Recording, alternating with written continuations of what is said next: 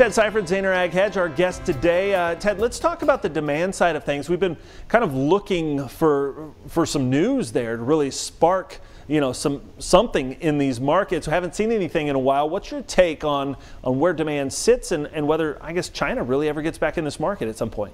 Yes, great question, Clint. And I'm less worried about for corn than I am for soybeans, because I do feel like our demand for ethanol, as far as, we're going to be driving. Now, political things aside, I think that part of it's going to be good. Feed demand is going to be good, at least domestically. The question is China, right?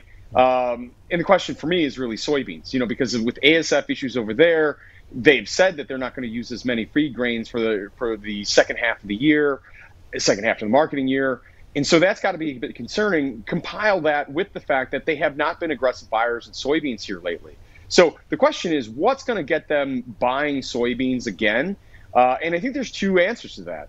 One way is that, we see prices come down and they like prices. Maybe it's $1, maybe it's $1.50, maybe it's $2 below where the market is right now.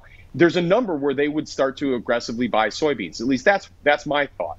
And at some point, the market might have to go find that number. And the longer we go without rallying, the more likely I think that's going to be the scenario. And maybe they're going to buy aggressively at what we would call harvest lows. Okay. The other way that the market can find that demand is if we were to rally based on a market, and then they start buying because they say, oh, no, we have to buy now because the prices are going higher, or the stocks are not going to be there. So one way or another, we got to find that demand. There's two different scenarios on how we do it. At the moment, I'm a little worried that the market's going to have to see lower prices in order to really excite that demand again. And that goes for our domestic crush as well. Yeah. How long are you willing to give it to see some indicators here?